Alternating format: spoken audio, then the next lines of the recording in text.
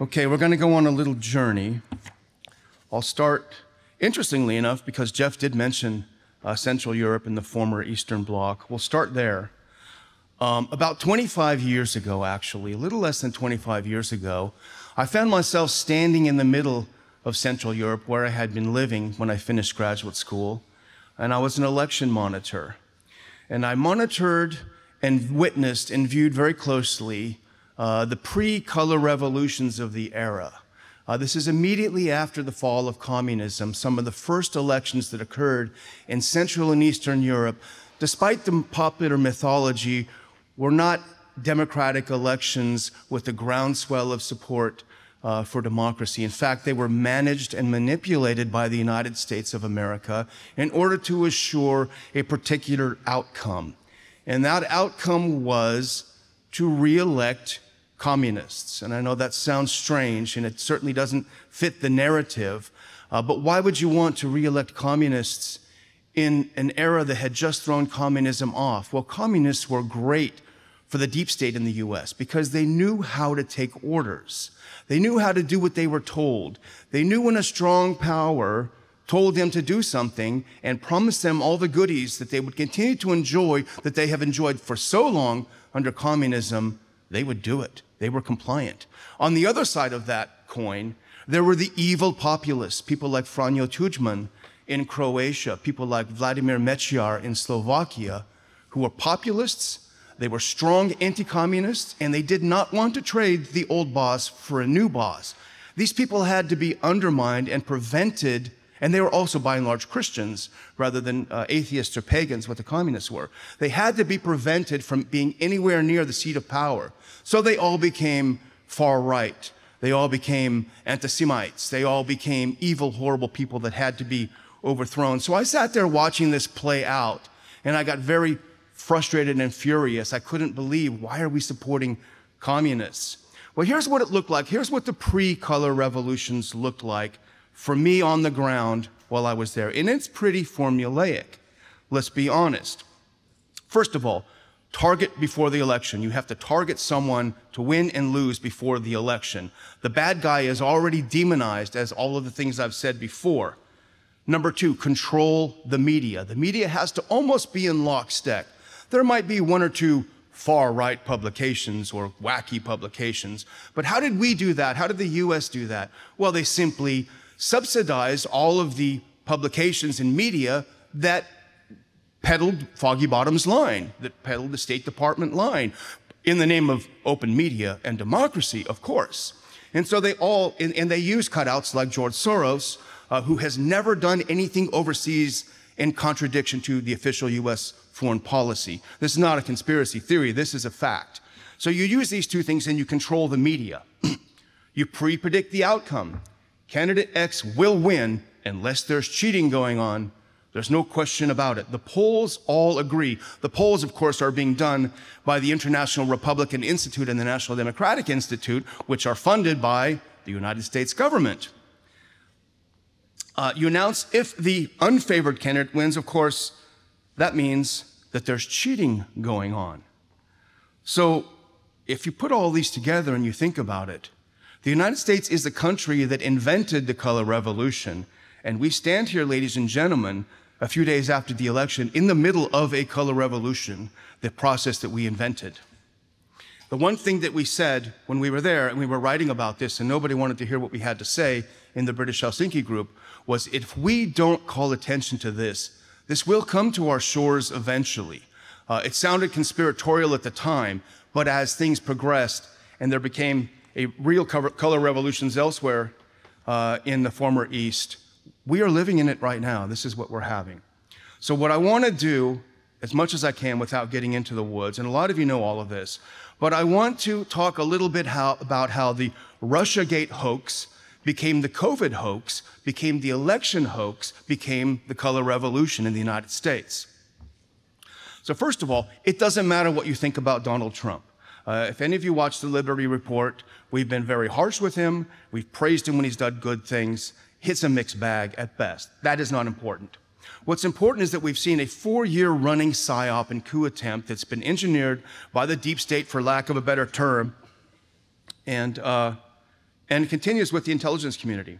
So, A, why is Russiagate so important? I want to hit a couple of the highlights of it so we understand.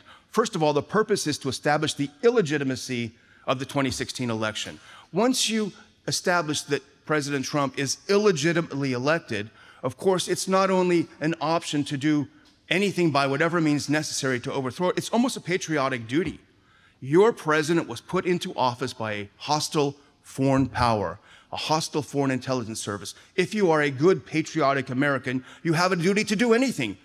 Wouldn't you stop at anything to stop this from going on? Establish that. Anything is justified. We know a lot about Russiagate at this point. Those of us paying attention, I know that all of you have, so some of this will be a rehash. But remember in September, the Director of National Intelligence, John Ratcliffe, here are just a couple of the highlights. He wrote a letter to Lindsey Graham, none of our favorite senator, as you all know, but it had interesting and important information. The U.S. intelligence community had information, quote, alleging that U.S. presidential candidate Hillary Clinton had approved a campaign plan to stir up a scandal against U.S. presidential candidate Donald Trump by tying him to President Putin and Russian hacking of the DNC. This is from the intelligence community. Remember, for the last 4 years, the left said, trust the intelligence community. Now they're saying, don't trust the intelligence community. But this is what they happened. It's important enough at the time that John Brennan, the director of Central Intelligence at the time and no friend of liberty, actually briefed President Obama on the situation, saying, maybe they shared some plans, but saying that here's what Hillary's cooking up. And they passed the information on to two great patriotic Americans, Jim Comey and Peter Strzok, to investigate this, guys, right? And then the second thing is the server hack that wasn't. Establish the narrative that the Russians hacked Hillary's server, and boom, you're off to the races. Everything is set in motion. But what happened? Something weird happened. Why? They didn't call in the FBI, as we all know, which Comey himself said that would have been the best practices, but gosh, they didn't do it and we didn't push it. So the FBI was never given a report. The DNC contacted, instead of the FBI, a very corrupt company called CrowdStrike. Hey, come look at our servers. I think the Russians hacked into it. But don't tell the FBI, don't give them a report, right? And so here is the, in CrowdStrike, in public, went along with it. The Russians hacked it. The Russians hacked it. Didn't say a word. But something weird happened. When they were under oath, a testimony that was hidden until this year, they were singing a different tune. Here's Sean Henry, the president of CrowdStrike, under oath, we only heard about it in May, quote, there's no evidence the emails were actually exfiltrated. There's circumstantial evidence, but no evidence they were actually exfiltrated, i.e. no evidence of a hack whatsoever. This is the guy who investigated. So that is, I think, very important. In this same tranche of testimony that came out, then DNI Clapper, we all know him, here's what he said when he was under oath. I never saw any direct empirical evidence that the Trump campaign or someone in it was plotting or conspiring with the Russians to meddle in the election. What was he saying on TV at the same time that he was saying this? As Trump would say, Russia, Russia, Russia. He and Brennan were on every cable station you can imagine, hyping the Russia thing, hyping the Russia threat. But when they were under oath and they faced some time in the slammer, well, they were singing a different tune. It's very, very interesting. But what did Brennan and Clapper do after that? After, oh my gosh, Trump got elected. How did this happen? We did our best to fix things and it didn't work. Well, they released in January 2017, as we all know, a critical document, the Intelligence Community Assessment. It sounds so official, although there's no such thing. The intelligence community releases the National Intelligence Estimate. It has several processes by which they produce their products. Well, this was something new. The analysts were handpicked by Brennan. He admitted it, and Clapper. Interesting. There was no community-wide review. State Department didn't get a cut at it. The other different aspects of the intelligence community didn't get to take a cut at it. Here's the finished product. And the NSA itself said it didn't have a very high level of confidence in the whole thing. What this was the intelligence community investigating the intelligence community about a coup put on by the intelligence community. And that's what we've been facing now for the past few years. But what Russiagate established as well is this catch-all. Anytime bad news comes out, well, it was Putin, it was the Russians. If you dare even look at it, well, you're supporting Putin. Oh my gosh, Hunter Biden's laptop. He's high on God knows what, and he puts his laptop somewhere. And on it, aside from the salacious parts, were pretty good evidence that some pretty serious stuff was going on involving his father, stuff that Trump was impeached over that Trump didn't do. So what happens? We see immediately everyone lockstep. Well, this was Russian disinformation, Russian disinformation. You had 50 former intelligence officers saying, we don't have any evidence, but this is all the hallmarks of Russian disinformation. So you can sort of delegitimize, and nobody wanted to talk about it. Who wants to spread Russian disinformation unless you hate America? So that's Russiagate. Why is COVID so important, and how does it tie together? Create mass hysteria using fake information, and do it quick. Do it right away. This new bug is 10 times more deadly than the flu. You'll be dropping like flies. It's a pandemic. In the times of pandemic, you cannot expect things to work properly. How dare you go get your cancer treatments? You're selfish. So establish this, create this mass hysteria, line up people whose entire professional existence is in obedience to the state. People like Neil Ferguson in the UK, the great prognosticator whose track record is the worst in history of predicting anything. You get someone like this, widely respected, and he comes out and says, well, if you do everything we say, you'll only lose 2 million people. And that set governments in motion across the world, literally. Let's emulate China and how they dealt with it. Let's lock everyone up. Great idea. The worst aspects of China, and there are some very good aspects of China, but the worst aspects of China. Well, by the time the narrative comes out, the narrative is established. If you go against it, you're a kook. You're a bad person. You're selfish. Well, we find out now that the CDC says 99.9% survival rate if you get it. And if you're young, forget it. I mean, literally, the CDC director Redfield said 5 to 6 times as many kids are dying of the flu than have died of COVID. So anyway, get out early and establish the facts on the ground. Politicize the pandemic. That is so important. First of all, once it's politicized and it becomes very clear that one political side of our great divide that Jeff talks about is in it, hook, line, and sinker, and that is basically Democratic Party supporters. And Joe Biden wasn't embarrassed about it. He said, I am going to be the president of lockdown and masks. Oh, that sounds like fun. But they sign on to it because it's a tribe. But unfortunately, the genius of this demonic plan is that you divide half of the right, of the conservatives, wherever you want to call them, because you have these law and order conservatives, and whenever an official issues an edict, you're the first one to back the blue and stand in line and salute the flag and do whatever they say. And unfortunately, a lot of this they claim is Bible-based. So you have a lot of Bible believers saying, well, I have to support the civil government. I can't deny my religion, even as the government itself is denying you your religion. Somehow it's okay. So you split the right, you split the opposition, you destroy the ability to mobilize people to fight this, the so-called the pandemic. Okay, under the politicization, once you've terrorized the population, what do?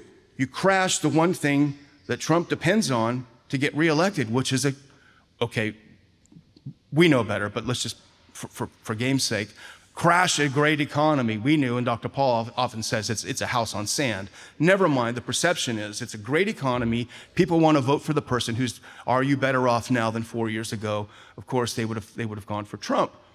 So crash the economy, terrorize a population, divide people and keep them from opposing this. And it justifies all the abuse that's heaped on people. Interestingly enough, particularly the abuse in the blue states with tyrannical governors, blue swing states with tyrannical governors. You had Whitmer in Michigan, who is literally insane, wouldn't let you buy some radish seeds. And now she says if you want to go out and get a hamburger, the restaurant has got to take your name, address, serial number, and, so we can contact trace you. We had this lunatic in Pennsylvania, this health minister, a health Führer, whatever she was, taking her mother out of the rest homes and then locking everyone else in the rest homes. 2 critical states, and it happened elsewhere. You all know this. We had deep state Fauci, a guy, again, who's made his entire career serving the state, offering it up, and hapless Trump, we know, I mean, any of us who have some affection for him, a very hapless guy, to say the best. He went along with it until he found Atlas. But lockdown, lockdown, lockdown is what they talked about. So why is the election hoax so important? This is the third hoax, and I think it's the culmination of these three processes that have bewildered us over the years. And that is that this is how it all comes together. And here is how it all comes together. And here's just one example. Mark Elias. Has anyone heard of him before? Mark Elias is critical. He's from the Perkins Coie law firm. He was a former attorney for the Hillary Clinton campaign in 2016. He's from the Perkins Coie law firm. Very powerful. He is the guy who wrote the check and hired Fusion GPS to create the phony Steal Russia dossier. The Washington Post identified him. This is not a conspiracy website. He's the guy who wrote the check and got the fake dossier going, which then was sent to the FBI to open a counterintelligence investigation on the Trump campaign and allow them to spy on the Trump campaign. We know this now, and it was all a lie. Well, after he did that, after he launched things in motion, he spent the Trump years, particularly our era of the pandemic, leading the charge to change voting rules, particularly in these same swing states. He wanted to expand the vote by mail, expand and enable ballot harvesting. It used to be if someone was going to take your vote, it had to be a family member, and they had to prove, my dad can't come in and vote, here's his vote, and here's my ID. Now you have guys with boxes coming around, and oh, Mrs. Smith, are you sure you wanted to vote that way? Remember what you told me? And so enabling this harvesting of massive amounts of ballots and dumping them, and if you're against counting them, of course, you hate democracy and you hate freedom. So the justification for putting through these changes that our friend, the wonderful civic-minded attorney, did was COVID. People are terrified. How dare you make them go and physically vote and show their IDs and sign this? You want people to die. And so this is what did it. And here's Hillary back in April. This is a quote, this is a tweet. States must take concrete steps now to make sure every citizen can be heard in November, no matter where we are by then in fighting the COVID pandemic. Sounds like she's laying the groundwork. So, started by delegitimizing Trump through Russiagate, then using COVID to crash the economy and to enable the changing of voting rules across the country. And here we are in the middle again of a color revolution in the United States. And now the last thing I'm going to do, because, let's see if Jeff's going to kick me off. I'll do this quickly. Here's a color coup in 10 moves. And this is a hat tip to Pepe Escobar, who did a great piece, and I encourage people to have a look at it. But here's 10 moves to the color revolution. Cite a massive pandemic. Kills, in reality, 0.1% of those who get it. We need mail-in ballots to be widespread as the safest way for people to vote. Endlessly publicize virtually every poll showing a massive landslide for Biden. Every poll, except for kooks. Use the pandemic to kill the one major thing that would make people re-elect Trump, which is, aside from what we know, a good-looking economy on the surface. Biden announces, at Hillary's urging, that he would not concede the election before the election. Under any circumstances, I will not concede this. The vote count on the night of the election, and many of you were sitting up like I was, running pretty smoothly, favoring Trump. Then all of a sudden, Fox News calls Arizona for Biden inexplicably, with not very much of the vote counted, and certainly the vote in conservative areas not counted. And all of a sudden, the counting stops. Why did it stop? They stopped counting. What happened? Maybe they were checking how many votes they needed to fix things. Number 8, 2 a.m. A first batch of mysterious votes starts pouring in. More than 130,000, I believe in Michigan, were delivered 100% for Biden. Statistically impossible. They said, oh no, we corrected that. Okay, if you corrected that, then why doesn't Trump have some more votes? He keeps losing. Number 9, 2 to 5% of the shift toward Biden was made by morning. While we were sleeping, a massive shift from Trump to Biden occurred overnight, and some states were reporting 89% turnout. I mean, I think even Kim Jong-un would be happy to have that kind of turnout. And then the final step, statistical error results in a mass dump for Biden. But really, the big tech silences anyone who says something is going on here. Something is not right. Something is fishy. All of a sudden, the tweets are gone. The Facebook is gone. The media is gone. Only crazy people are questioning the most pristine, the most perfect election of all time.